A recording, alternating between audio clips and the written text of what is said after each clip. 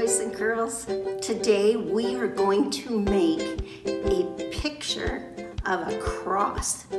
What you need to do first is ask mom or dad for some tape.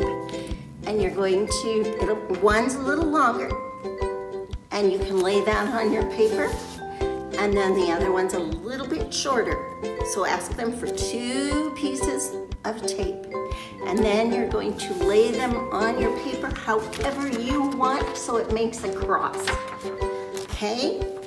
Then ask to use some paint. And you can use whatever paint you want. Remember, if you're using water paints, watercolors, just a tiny, tiny bit of water is all we need.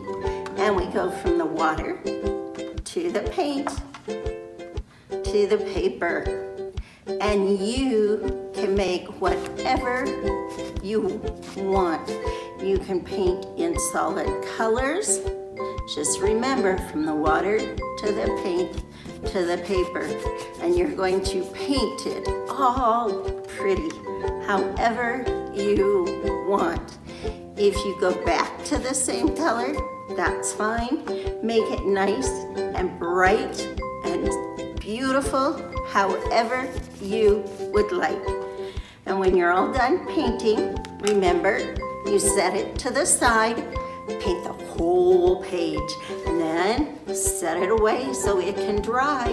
When it's all dry, you pull it out, and it'll be like that. However you want. Remember, this is your painting. You're not gonna paint exactly like I do. But when it's dry, then you can ask mom and dad for help and pull the tape off. And you have your picture of a cross to remind you that no matter where you are, Jesus is with you. Bye.